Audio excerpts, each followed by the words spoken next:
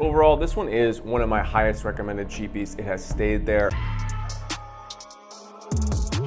Hey, what's up guys, it's Josh here. Today I want to do a little re-review on this Bentley's Momentum Intense. Now this is a fragrance that I really enjoyed the first time that I tried it, and it was, you know, one of the highest recommended cheap fragrances that I had smelled at the time. And to be honest guys, this one still is for sure. I mean, probably in the top 5 most recommended cheap fragrances that I've ever come across. So without any further ado guys, let's jump into the notes here. The notes we got are lavender, LIMONITE, bergamot, ambergris, tonka bean, geranium, amberwood, sandalwood, and musk. A long list of notes there, but to be honest guys, this just smells very reminiscent of CH Men or CH Men Privé. I guess technically it does smell a little bit closer to CH Men. I have smelled CH Men a few times, but I own CH Men Privé. I love CH Men Privé, so initially it reminds me of both of them, but technically I guess it would be closer to CH Men, which is just kind of like a sweet, almost boozy type of fragrance with a little bit of spices. It's just really enjoyable,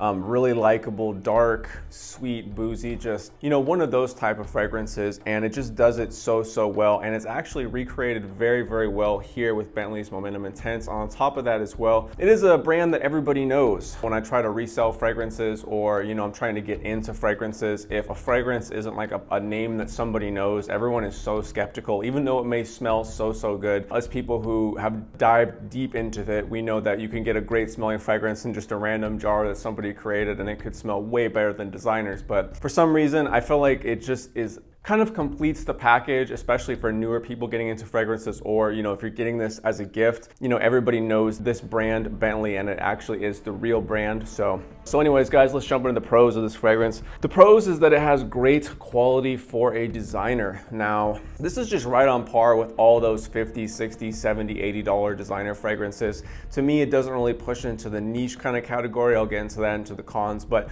I almost really even wouldn't put it as a con because it just smells so good. And I think I looked at this before I did this review, and it was floating around $25 to $30. I just can't really find too much of a flaw with this fragrance. It's just so good. But the quality of the juice is fantastic for being a designer. It is affordable, very cheap, obviously in the pros, but on top of it being affordable, there's no real corners cut, and it's name brand. Just really hard to believe. This one is just kind of like a sweet, boozy type fragrance, very similar to CH Man, and it's going to excel in the cold weather. And I don't really know whether to put it as a pro or a con. This one has really good projection. Again, it's not going to be like 5 hours, like the most beast mode niche type of fragrance, but for being a designer, this one is very good. I feel like I get around 2 hours of projection on this, and it's a very, you know, robust, clean type of fragrance. So I would say that it's not like a beast mode, but it does have better projection than I expected, on top of it smelling pretty clean for being a designer. If I was too young for this one, I would definitely look forward to growing into it because it just smells so good. To be honest guys, I don't really have too many cons with this one. One of them I could think is that it's probably not the best in the warm weather. It just is kind of a little bit sweeter, a little bit more spicy, and that's just typically more of a cool weather scent, but that's not really taking anything away from it because most scents are kind of geared towards a specific season. Another con of this, I think it's not really a con, but it just doesn't smell niche. However, no designer really smells like a niche sweet style fragrance, but at the same time, if you're somebody who's used to those niche designers, like,